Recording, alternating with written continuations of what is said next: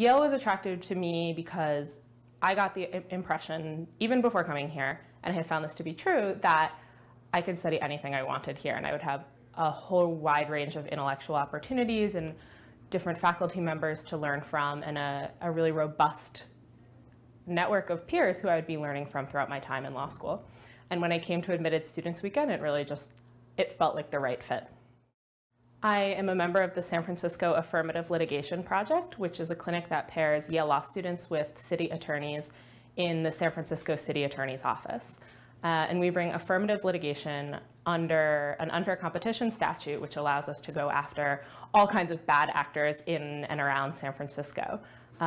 Those cases are on behalf of the people of San Francisco or the people of California to make sure that a lot of underrepresented communities who don't otherwise have access to legal representation are getting a fair fight. I've been involved in the New Ideas team in the clinic, which is a long-running favorite. We help city attorneys develop potential ideas, and we'll research those ideas based on what kind of bad stuff is happening in San Francisco. And I've also been involved in ongoing litigation matters on a variety of consumer protection and public health topics.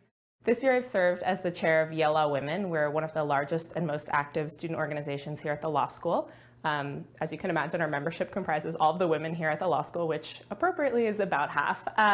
We advocate to advance the status of women here at Yale Law School and in the legal profession at large. And so far this year, it's taken shape by doing mentorship programming to pair younger students with older students to talk about their experiences, as well as pairing students with faculty members to figure out ways that they can shape their careers and think about the future of their academic career while they're still here. We put together faculty dinners. We bring in outside speakers, women who are alumni of this law school and other law schools doing all kinds of amazing things in the law.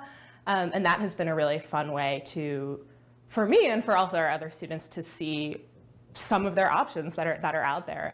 We make community engagement a really big part of our mission, creating social and professional and intellectual networks between the women of the law school and our alumni base, again, to help women think about different options that are out there and also about what kind of challenges they're going to face, knowing that the legal profession is historically and still dominated by men in so many ways, and that while we're all intellectually equipped to get out there and do what we want to do, we're going to face barriers as women.